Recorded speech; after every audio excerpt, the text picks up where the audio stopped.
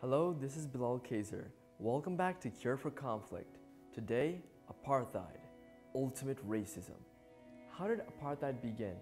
Even before apartheid, racism and segregation was always a part of South African society.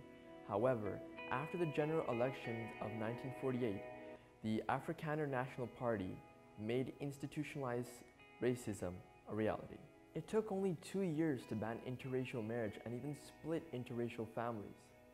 Everyone was categorized by the Population Registration Act of 1950.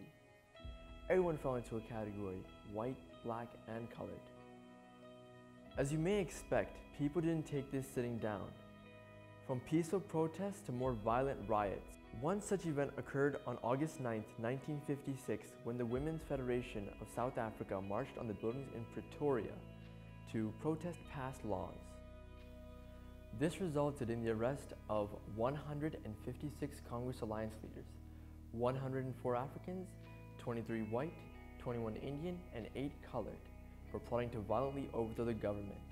By 1961, most opposition leaders were either executed or imprisoned. It appeared that no one could stop the government. Eventually, all the protests drew foreign attention. In 1973, the United Nations General Assembly officially denounced apartheid. The Population Registration Act was repealed in 1989. In 1994, a new government and constitution took hold in South Africa, officially ending apartheid. However, the scars of apartheid have still not fully healed. In 2011, the Bureau of Investigative Journalism conducted an investigation on PR firm Bell Pottinger's role in a racial smear campaign against South African business owners.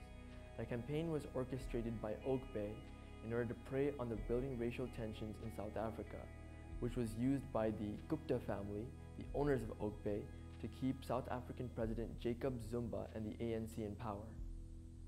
Thanks for watching Cure for Conflict. Be sure to like our Facebook page, follow us on Instagram and Twitter, and subscribe to our YouTube channel.